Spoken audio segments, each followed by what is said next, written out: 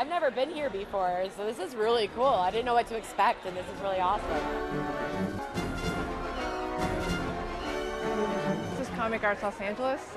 It's a weekend festival that we do every December, and this is our 5th year, and it's a free public community event where anybody can come and check out comics. Comics are for everyone. Literally, it doesn't matter what your age or your race or your creed is or how you identify.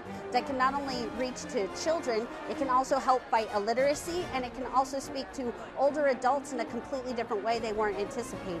It's supporting this type of event in the community. I really like something that brings a lot of different makers together and the opportunity to really connect with the person who made it.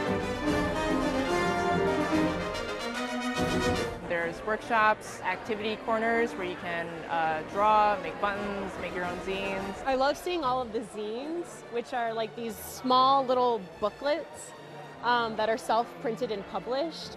You can't just go buy a zine, you can only really find them at these conventions. The purpose of a comic is to kind of, as the artist, tell your narrative form through a visual media, but you're also doing it with the same amount of kind of ingenuity behind prose. You're telling a story.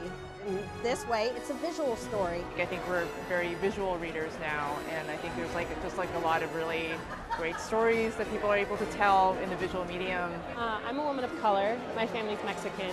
And it's really important to me to be able to see creators of color putting their work out there, and within just any genre of entertainment, with there not being enough representation. And here I've seen more representation in this room than I've seen at most traditional venues. We do this every year. This is our 5th year.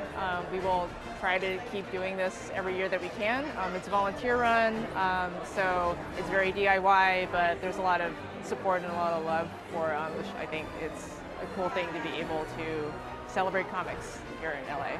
But it's so nice to be able to support artists, local artists. So yeah, I don't know what I'm going to buy, but I'm definitely shopping today.